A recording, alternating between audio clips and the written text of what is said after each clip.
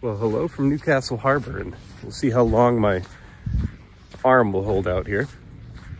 But we had several great questions from last week's video regarding the data analysis from the last 4 years of the ARC, particularly the catamarans.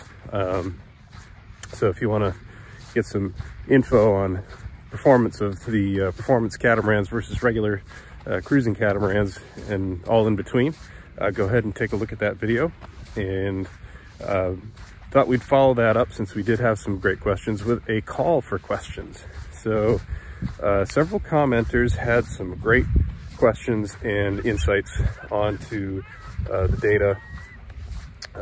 One of the recurring themes was a question about motoring and how much of an impact that had on crossing times.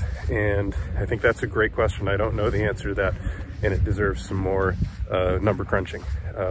Engine hours are provided as part of the ARC data, so I'm going to go back and look at some of that. Another question was regarding the wind directions, and of course the ARC goes from Cape Verdes to St. Lucia, and it's got the trade winds behind it the whole way. So you're basically sailing mostly downwind, slightly off to one side for most of the sail, unless the weather happens to swirl in an unusual direction. But the question was, do performance catamarans deal better when you're trying to sail into the wind?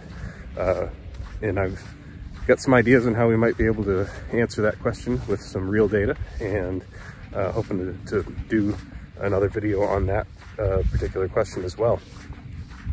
So while I was at it, I figured, let's ask the viewers, please submit your questions for data analysis. If you've got some curiosities, I may not be able to answer them. We may not have the data available to answer every question. But since I'm going to do some number crunching, why not pile on? So if you've got some thoughts or questions or comments, suggestions, let me know. Put them in the comments below, and we'll see you in another couple of weeks with some more updates. Thanks.